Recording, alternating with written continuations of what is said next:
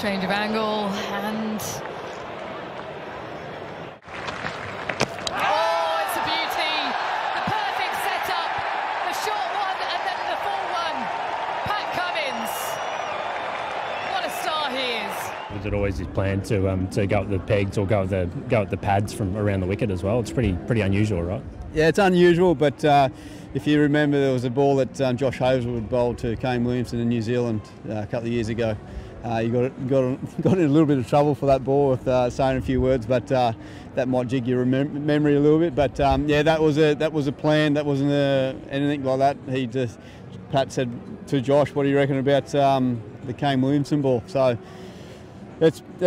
I'm really proud of the way they're going about it, and just shows the quality of their skill set of our fast bowlers. So yeah, hats off to them. Yeah, I think it's a bit of a setup you can have there. You set the field for the bouncer and come around the wicket and bowl a reverse swing, or sort of try and straighten it down the line, Yorker. So yeah, he sort of mentioned it, and I said go for it, and he nailed it. So yeah, it was a good plan, and it came off.